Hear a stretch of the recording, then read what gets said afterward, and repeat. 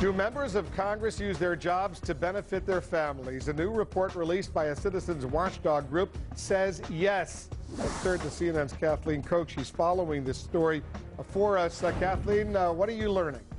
Well, Wolf, this group took a look at the campaign finance reports of the 337 most powerful members of the House of Representatives, and it found that just under a third, 41 Democrats and 55 Republicans, have relatives or relatives' companies on the campaign payroll.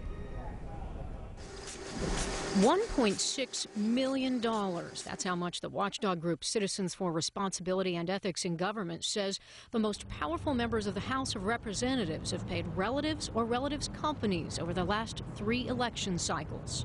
It's a huge loophole. Members of Congress are basically adding to their salaries by having their family members, particularly their spouses, make lots of money off their campaign payrolls. A loophole because while it's illegal to put relatives on their congressional payroll, it's not illegal for a lawmaker's campaign to hire them. On the payroll, wives, husbands, companies, and children, including those of 2 presidential candidates. Ron Paul has paid his daughter one of the highest amounts of money over 3 election cycles. He paid her $163,000, and Duncan Hunter has paid his daughter-in-law $105,000. And those are pretty hefty amounts of money over 3 election cycles. Paul, in his statement, said there was, quote, nothing inappropriate about his daughter's employment as campaign treasurer or what he called the, quote, relatively modest compensation she receives. Hunter was not available to respond. Howard Berman of California paid his brother's company $195,000.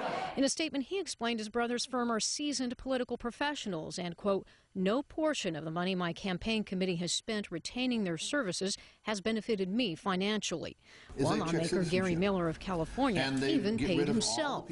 He was paying himself in rent over $124,000 over 3 election cycles, and that's an awful lot of money to pay your own business in rent for your campaign committee. Miller's office says he, quote, firmly believes his campaign office is in full compliance with federal law.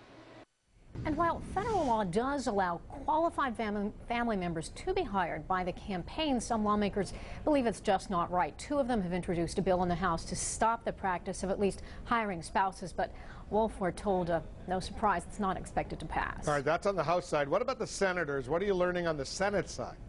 Well, Wolf, this group said it was just a mammoth task wading through all the campaign finance records for the House. They are, though, planning to do a second report examining just how many senators are hiring their family members. All right, we'll stand by for that one, too. Thanks very much, Kathleen Koch, reporting.